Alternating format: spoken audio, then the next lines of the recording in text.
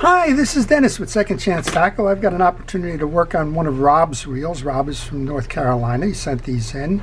This is only an interesting one.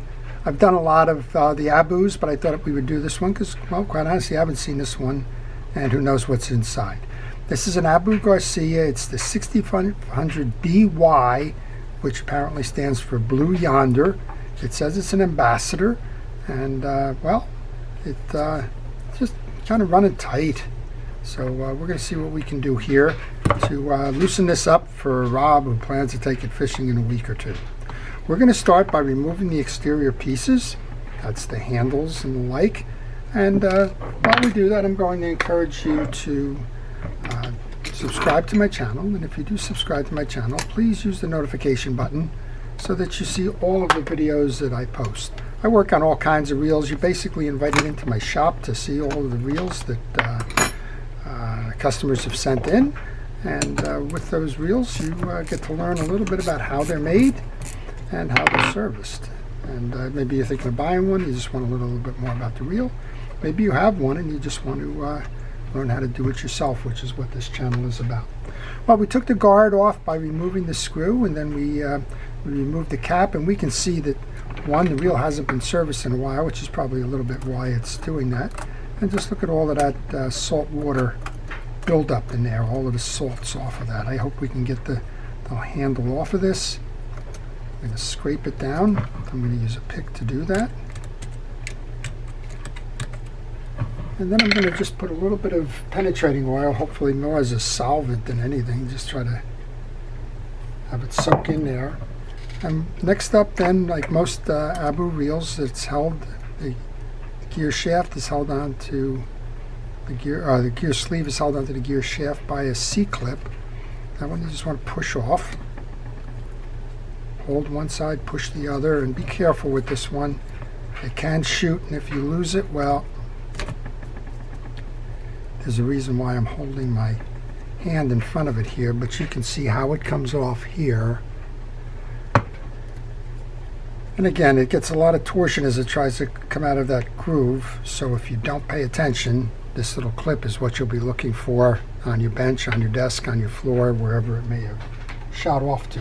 Well, when I take the pieces and parts off, I put them right into a parts tray. That way it enables me to find them when it's time to reinstall. Well, this one is going to be tough because of that salt, but here's a little bit of a trick. Don't try pulling it off. You may damage the gear shaft. Don't try and just yank it off.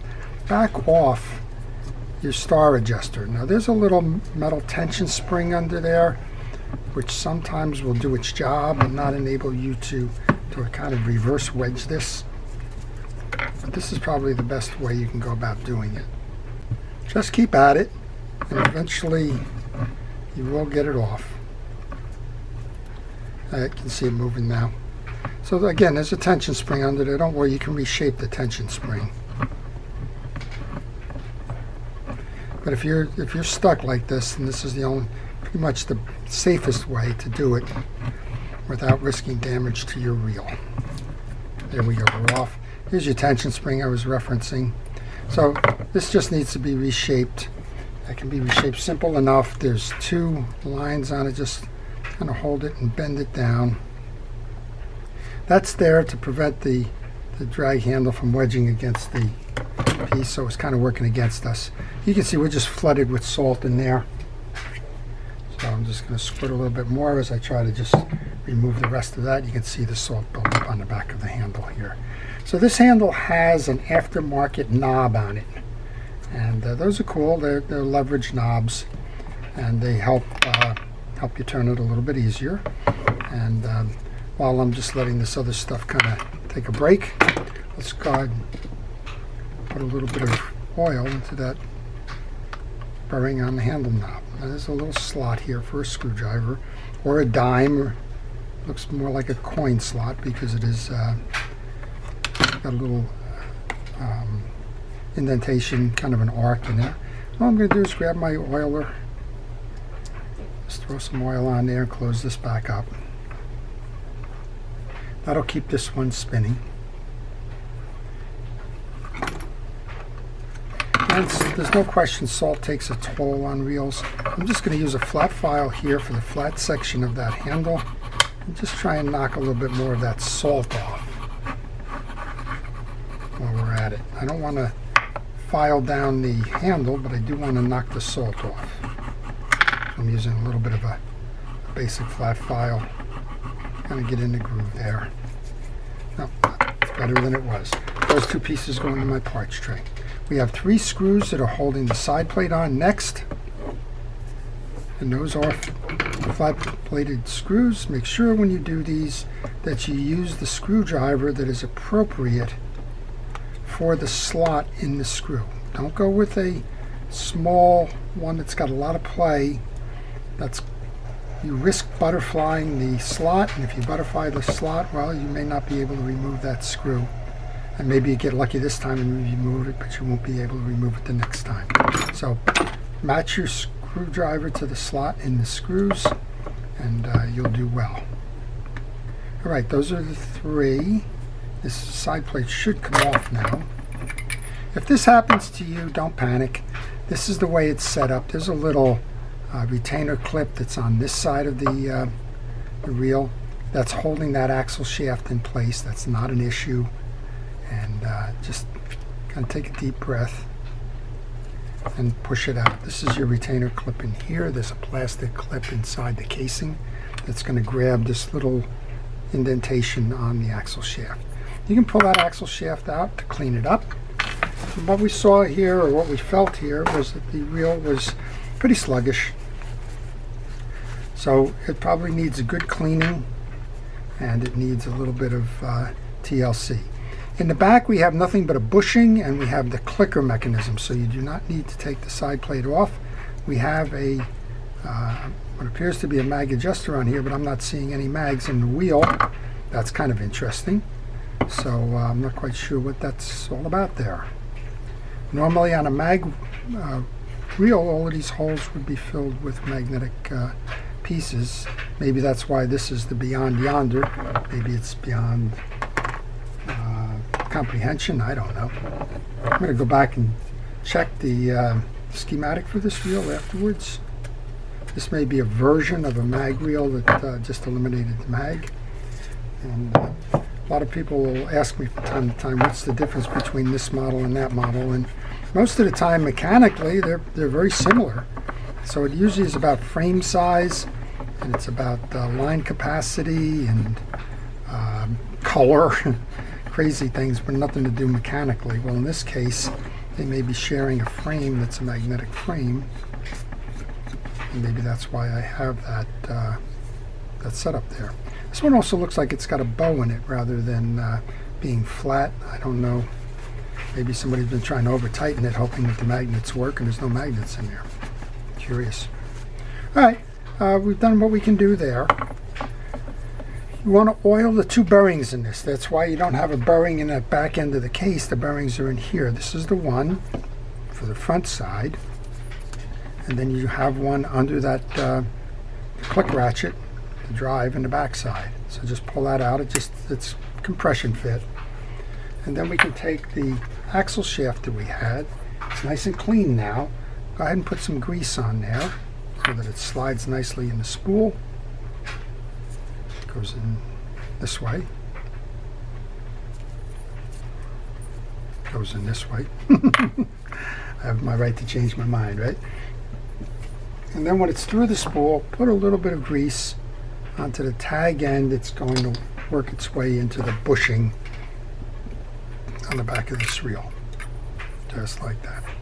We did our best to kind of steel wool clean off the corrosion on those crossbars, and hopefully that improves that a little bit. Let's find out what's going on here. This is the classic push down variety. It doesn't have the thumb bar. We have the 2 screws that are holding the case on, so we'll go ahead and do that right now. Again, that's a Phillips head screw. And this is where it's important to take these pieces that you're taking off, have them organized, but put them into a parts tray. You can leave this screw on your desk, but you're going to leave it there at your own risk. These things get knocked around pretty easily. Not intentionally, but it just seems that you want to do one thing and your hand moves and it knocks it around. At least that seems to be the way it works with me. We should be able to separate the case now. And this has got a modern design to it that can fit 100 different reels. That's not anything particular to the Blue Yonder variety of this reel. So again, I think it's probably because this does not have a line guide in it, and maybe it's got the blue color for the spool, and maybe it's using that mag side on the other side there. Just kind of amazes me a little bit. I'm not sure what that's all about, but anyway, I do what we can do to keep them running. That's the important part. Well, this reel was a little cranky. It kind of was speaking up, chirping, and I'm guessing that the reason for that is that it's got a lack of grease. We're kind of seeing it here. Those two washers are bowed washers. They're tension washers that enable you to have some variability in your star adjuster. Next, we can pull that whole drag stack out of there, because we want to clean the core spool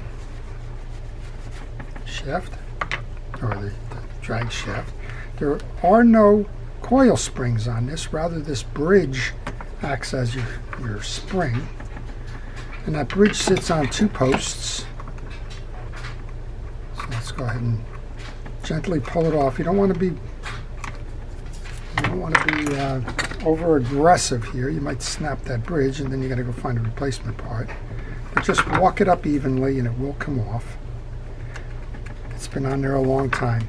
These two lever springs here are what puts the pressure on the yoke assembly.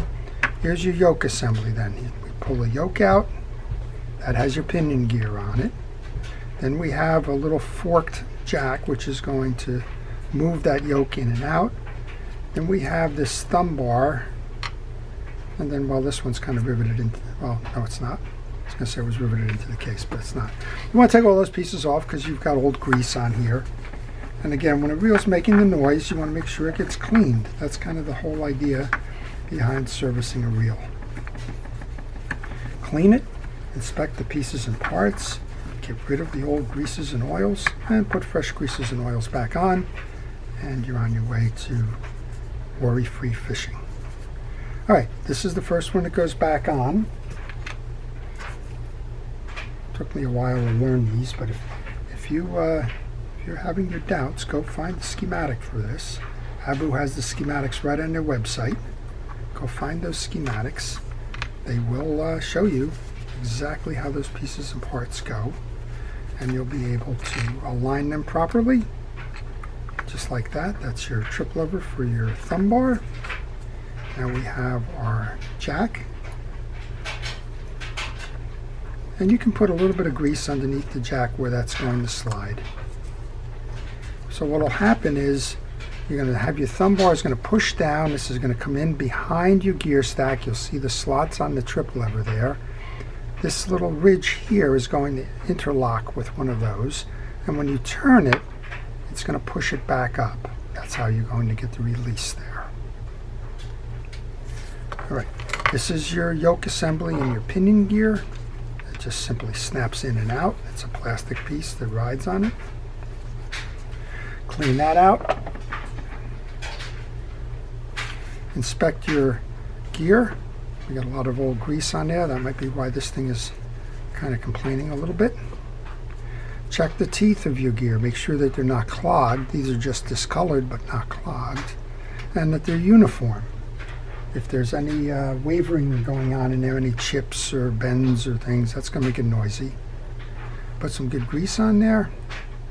And you'll notice we had this out. Well, you may get confused. It's easy enough to get confused. What's the front and what's the back on this? Find the one that has the angle to it. This one is kind of going up on a 45. That goes to the back of the reel, or the spool side, and so does the indentations in that pinion gear. So that goes on like this, and that's how you load your pinion gear. Again, the ramp side is over here, and the side that comes through the case is where the spool goes. Well, there's not much more to do on this one. We just want to remove the guts of this, check the rest. So this is nice and clean. We've already put some grease onto the bridge shaft. I'm noticing on my desk here that one piece fell off. That's a very important piece. It's a copper spacer that goes on the bottom of the bridge. Goes right there, and it's a small little copper washer. Don't leave that out. That's got to do with the spacing of the trip and all. Alright, we've cleaned that up.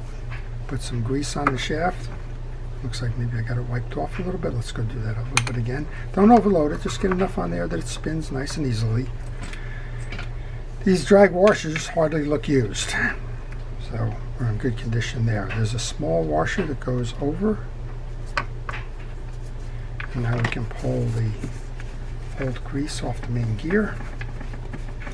And while I'm doing that, if you have any questions on this reel or any reel, if you leave them in my comment section, I do try to answer them. I'm getting a lot of questions these days. I hope to get around to most of them, but please be patient. We're getting close to 20,000 subscribers now. Every one of you are appreciated who have subscribed, and those of you that watch, thank you as well. The unfortunate thing with all of that is, well, I get a lot more questions than I did when I was just starting out. Some of those are time consuming, and sometimes I just can't get to all of them. These are Carbon-Tex washers, so it looks like this one has been serviced in the past, or maybe that's what it came from. I'm guessing that it's been serviced because the washer is smaller in diameter than the main gear, and usually when the manufacturers make these, they make them to fit pretty snug to the main gear, as you can see by the metals, which would be the originals. You do not need to grease a Carbon-Tex washer. It's an optional thing. If you do grease it, put it on, but wipe it down to the point where you can see the cross hatching. Second one is in. The first one was a round one and flat. The last one is a round one with a bell on it. And the middle one, well, that's called an eared washer. It has two prongs on it. And those go in the ridges of the main gear, just like that. Here's your last of the washers. Here's your last of the round top ones, and the bell on that faces up. And we have our gear sleeve, and we have those two tension washers. So I like to put the first tension washer with the narrow side and curve facing up, and then I like to put the second one down. That's going to give you a lot of variability in the performance. Last thing we need to do then, well, we need to put this tension spring back on.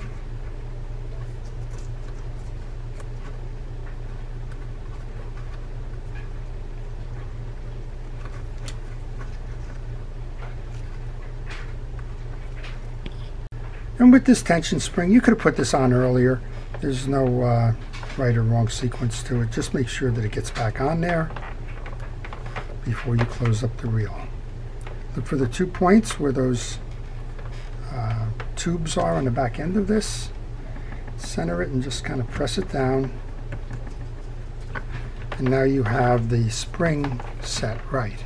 So what will happen now, hopefully, we'll push down. That's going to move your yoke out, and then when we turn it, it's going to pop it back up. So that's working the way it should. All right, we've greased up everything, we've cleaned up everything, we've inspected everything. This one's ready to just get back together and go fishing. Make sure your inside is closed, cleaned, and we can put a little bit of grease onto your spool shaft here. We did that a little bit earlier, but just where it's going to go through the bearing. We're going to grab our side plate then, align these two holes with the two holes on the yoke. These tension washers have to come off. They go on the other side of the set, and then make sure that this thumb release is in the slot. You need a nice crisp close to make sure that that's corrected. These two can be put back in now.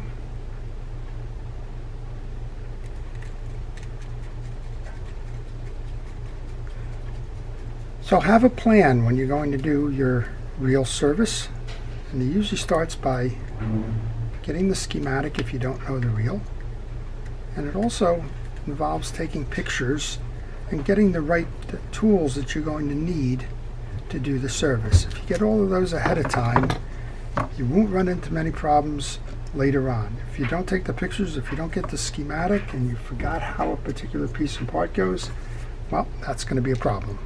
So from experience, kind of lay all of that out ahead of time. Even though you may not see it in my video itself, that's something that I do on a regular basis, and it's something that I encourage you to do. Here's the setup now. So what we want to do on this is we just want to load this up, align the holes, and make sure when you put this on that you have a nice seam all the way around, that you don't have a gap and that there isn't any tension there. Some of the ABU models actually have a little thumb kind of screw here. It's by habit that I'm starting these by hand, but also a good practice because that way you don't cross strip the threads on the case. And once you get them started, this one's not started properly, which is why I like to do that by hand. Then go ahead and use your screwdriver to finish that. Well, I'm curious if the reel does come without the mags and just happens to be that they're using that frame, or if maybe somebody removed the mags. I'm not sure. All right, the star adjuster is next. You saw that we had a lot of salt in there when we opened this reel up. It doesn't hurt to take a hard bristle brush or a wire brush and complete the process now that the star adjuster is off. You'll notice that I'm scraping it towards me and towards the paper towel on the bench. That's because I don't want that contaminant to kind of leak out onto the next reel. Now we can't put that C-clip back on until we put all of the other pieces back on. So let's get the star adjuster back on. I just had to hold it there because the shaft was spinning. If you find that the shaft's spinning, you can use your hand, or you can use the handle as a wrench. Here's our reimagined tension spring. I might as well clean this clip up while we're at it. Ready to install the handle. So we mentioned they had some salt hanging on this. Go grab that handle now. Handle goes on. Now that C-clip goes on. You can't clear the slot in the handle if you would put that C-clip on earlier. So put that on now. Same care needs to be given to this on the way in as out. If you don't quite get it right and get it locked in, that can fly off. So make sure that you take the time to and the care to do it that way.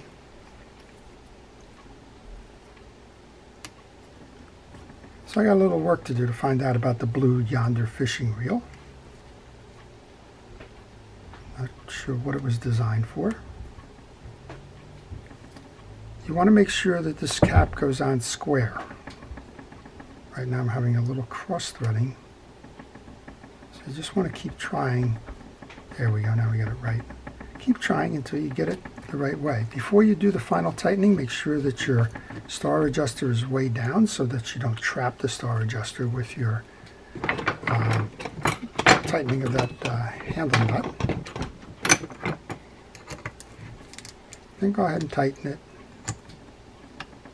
And generally, if you align the point or the flat to that set screw hole, you're going to get it right. And we just a little bit off. Sometimes you can grab it while it's there. Yeah, I think we got it this time. It's only one more part in the tray, which is always a good thing. What it basically says is that all the parts we took off, we put back together. Maybe we didn't put it back in the right position, but we put it back together. And we'll go ahead and tighten that down. We'll give it a try. All right.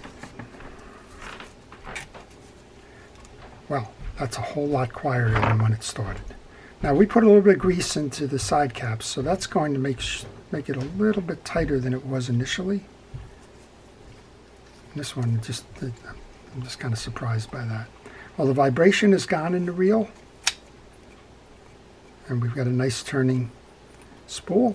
And I guess if we wanted to set it up for casting, you would back these off a little bit more, and you'll have a much, you can't see it because it's a blue spool. It's not doing very well, but pushed it in, got the free spool, turn it back out. Nice quiet operation. This reel's ready to go fishing again. It's got a second chance. So I hope you've enjoyed that. If you did, please like it. If you want to see more, again, please subscribe. And if you do subscribe, hit those notifications. To everybody, I wish you well. I have a great day fishing. And please stay safe, stay watching. To our first responders, thank you for all it is that you do to keep us safe. This is Dennis with Second Chance Tackle. Have a great day.